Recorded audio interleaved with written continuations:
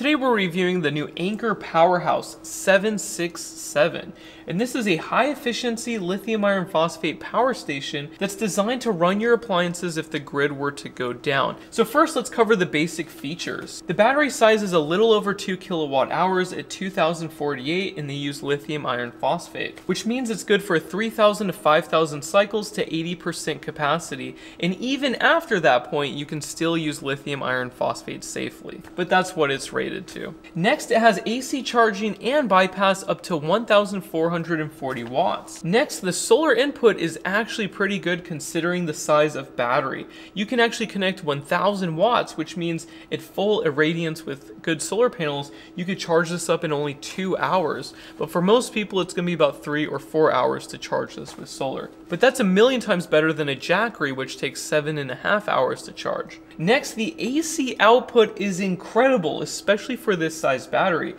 has a max output of 2,400 watts. So we're going to actually put that to the test. On the sales video, they actually show them running a 1,750 watt welder. This is single phase 120 volts, and if it can actually output that amount, that would be incredible, especially for this size battery and this form factor. Considering the cooling of the inverter circuit, that would be remarkable. Next, the USB ports are made by Anker, and they make fantastic USB charging devices. So they actually give you 5 ports to charge your devices with. And it has a car socket for 12 volt appliances. So let's fire it up and do some testing and see how capable this unit really is. So first, let's turn it on. I cannot seem to turn it on.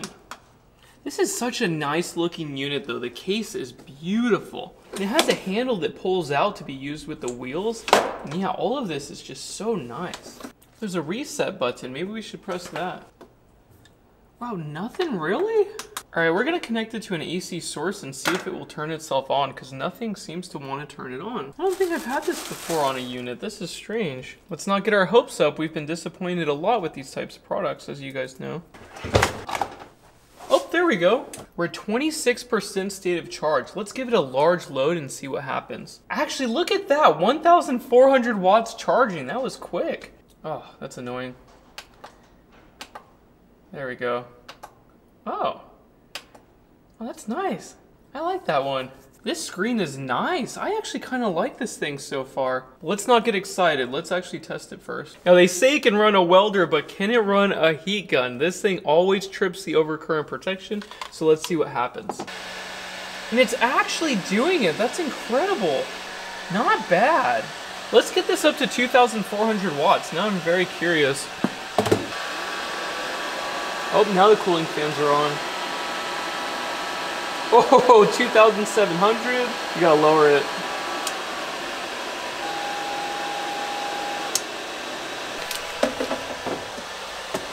Okay, that is crazy. Holy cow. This is the first impressive one we've tested in ages. Look at the size of this thing, and it's running all of these loads. 2,356. With a 2,000 watt hour battery? That is nuts. If they build a larger unit, they're gonna dominate the market. This totally destroys the older Ecoflow Delta. I like this. This is great. If this is the future of solar, man, I'm gonna be happy. Wow. Let's see what voltage comes out of this socket. 13.4 volts.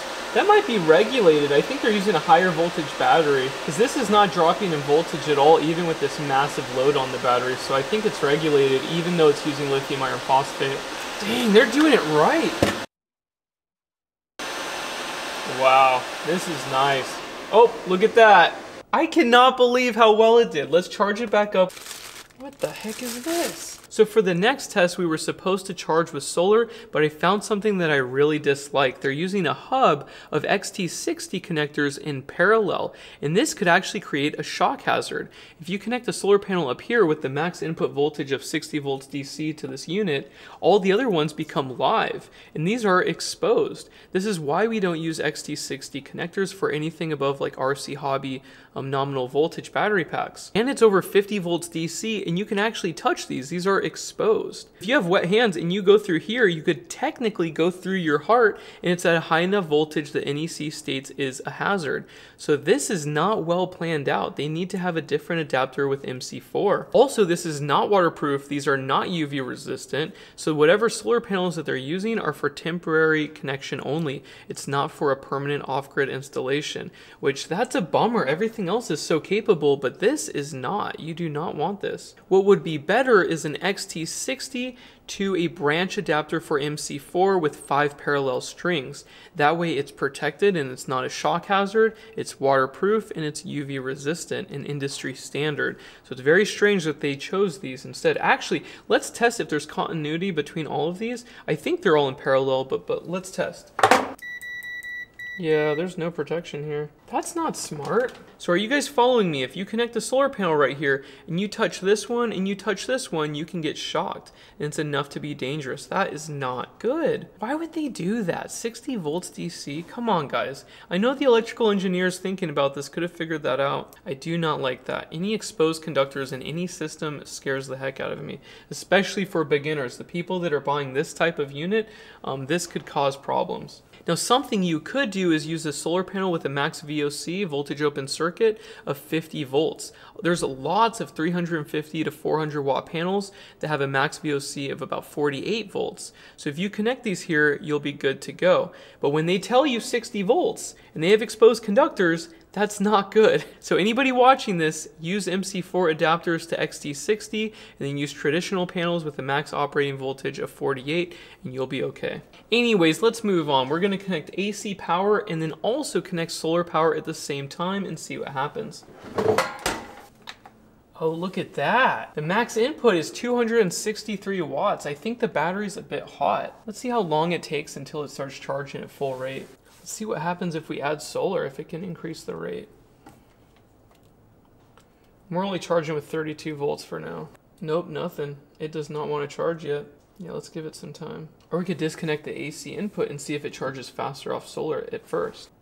Nope, now it's charging. 260 watts, so no better to charge from AC or solar when the battery is hot. There's a switch. It either charges off of solar or it charges off of AC. I wonder if you can do both at the same time. That would be a downside if you can't. But technically makes sense for the market that's buying this. They're either going to be charging it for the weekend or backup, or they're going to be using it with solar only, I think.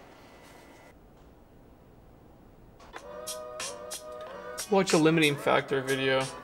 He watches my channel. This guy is awesome. And he should have a lot more subscribers. If you like batteries, check out his channel. Some really good content. 5 years ago, the auto industry was skeptical to say Oh, the least. look at that. It just started charging. So after 5 minutes, it will start charging at full speed. Now let's add solar and see what happens. No, I don't think so, guys. Yep, it is charging off AC only. Let's try with a higher voltage. I have another power supply. So we got 52 volts. Nope, it does not care. Let's disconnect the AC, and now it charges from solar. There we go. Look at that, it's got a little PowerPoint tracker. You can watch it tracking. 5 amps is the max output on this thing. Now let's connect the grid and see if it automatically transfers over. And it does. It turns off the solar input. Wow. So you get either one or the other, and that's it. Let's charge to 100% and do a capacity test and see how well it pulls it off. Do you guys hear that? It is so quiet. Those cooling fans are barely making any noise at all. Compared to a Bluetti or an Ecoflow, this thing is much quieter. I don't know what they're doing differently here. This has an expandable battery? Yeah, it does. Why did they not send it out with this test unit? That's strange. We could have tested that out as well. That's a bummer. Oh, look at this. The charging efficiency is 96%? That's really good. Maybe that's why it's charging so fast, because all that power is going straight into the battery. It's charging remarkably fast, actually.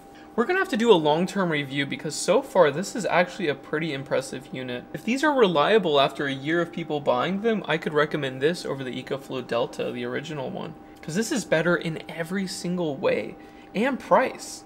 Like the output, the capacity, the input, everything is better than Ecoflow. And they're the leader, so this might be pretty promising actually. Now their solar panels are expensive. They did not send those out to me, but I would not. 200 watts? You get 2 of them. So 400 watts for $900? Yeah, absolutely not. That is way overpriced. So yeah, if you buy this unit, stick to this, and then use an XT60 to MC4 adapter. And that way you'll be able to connect high quality panels that will last a very long time. Especially if you want to use this in an RV or a cabin, or anywhere where you have a permanently mounted glass solar panel. As long as you do not exceed 60 volts DC, you'll be set. It would be so nice if they had a 150 volt input on this thing. That would be fantastic. Now it has an interesting power saving mode. It's not like other power stations. On this one, it will shut down once all of your devices are fully charged. So if you have lots of loads connected, then the consumption goes to 0 watts, I guess it turns it all off. It's pretty interesting. And I just connected the Bluetooth and it was seamless. It worked perfectly. So let's get ready for our capacity test. It is now fully charged. And it's in bypass mode right now. So if we plug this in, it will not use the battery. And look at that, there's no consumption. Now when I disconnect the AC input, it will switch over to the battery. So we're gonna just disconnect that. I didn't even see a flicker. Was there a flicker? And it is running the load. This thing is dead silent. There is no noise coming from it with this size load. This is 469 watts. And it shows it on the app. I wonder if you can change if the inverter will turn itself on if it has solar power available. So let's check. And I'm not seeing that feature anywhere. So if you discharge this battery to 0 and you have solar power available, you're gonna have to turn on the inverter's output manually. And that is very unfortunate. It's a very basic feature that all off-grid solar power systems have, except for these mobile solar power stations. For whatever reason, they could easily add it in a firmware update. And there will be some in the future that will have that, and I would think that these companies would rush to have that feature to differentiate themselves to the others. But still, they have proven themselves to be very incompetent in that regard, specifically Ecoflow and Bluetti. It's a basic feature and they still don't have it. And now Anker doesn't have this basic feature either. It's really unfortunate. But everything else on the app is very nice. I mean, I can't complain about this. 469 watts. Let's see if we can pull full capacity at the AC output. Actually, I'm gonna reduce this load because this is a little too high. We need to have a 0.2C rate. That is the industry standard. Yeah, that's not gonna work. Wow, this one's only 247? Actually, let's see if it pulls full capacity. I think it might. So 469 watts. Let's see if we can pull full capacity at the AC output. Oh.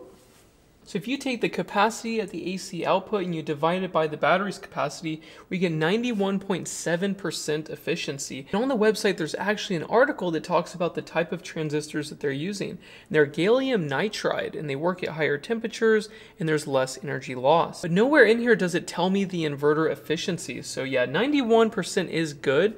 Typically I like 93, maybe 95%.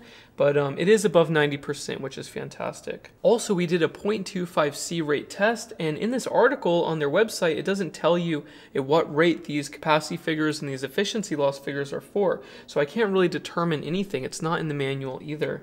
Now, what still amazes me is how quiet this thing is. We are now charging at full speed at a low state of charge, and it is dead silent. Now the next test is long-term cycling. I'm going to connect this to its own dedicated solar panel array, and I'm going to see if I run into any issues. And we should look for more reviews to see if anybody has any issues with these units. And over time, I'm sure people will find problems with this thing. In this review video with some quick testing, it's pretty incredible. The AC output is highly capable. If you're looking for a truly off-grid system where you're cycling with solar every day, I would not buy this. I would save up for an Ecoflow Delta Pro because it has a higher input voltage and it has more features. But as a standalone backup battery, just for some cell phones in your refrigerator, this might be fantastic. If you're not using this with solar, this might be the perfect unit for you. Now personally, I do not like the XT60 connector for the solar input, but I'll have a cable available below and branch adapters if you don't want to use this. If you want to use MC4 instead, I'll have an option below. Because this is not logical. Come on guys, you could have done better than this. Also, they might have firmware updates in the future where they can have some form of autonomy with the inverter output, so it will turn back on if solar power is available. And hopefully they'll have a larger model soon that's comparable to an Ecoflow Delta Pro with a higher PV input voltage limit, but we'll see. But as a standalone battery with some wheels on it, I must admit this is fantastic. If you're not using it for solar and you just need a backup battery, this is great. Now, because Anker is an established company, I would not be scared to recommend this product because I have tons of Anker devices. I have Anker flashlights, Anker USB chargers, and lots of random cables and cords that I bought from them in the past. I think this will work fine for a long time, but I'm going to cycle it long term to see what problems I can find. And I hope in the future they have a split phase output configuration unit with a higher input voltage, maybe 450 or 500 volts. That would be fantastic. But overall, exciting. They did a good job and I'm actually impressed. Typically these things fail pretty much every test I throw at them, so this was pretty good. So I hope you guys liked the quick review. We're gonna have more testing and maybe I'll find something juicy in the near future. When these products work, my videos become very boring, but when they fail, then it becomes really fun. So yeah, we'll continue testing this and I'll report back if I find anything bad. There will be an affiliate link below and also other links to my website and to the forum. If you need help with off-grid DIY solar, please check out my forum. It's free for everybody. And for forum members, we're going to be doing giveaways in the future. I'm actually going to give away free batteries and it'll be really fun. So yeah, please sign up for the forum and check it out if you can. So thank you so much for watching and I will see you in the next one. Bye.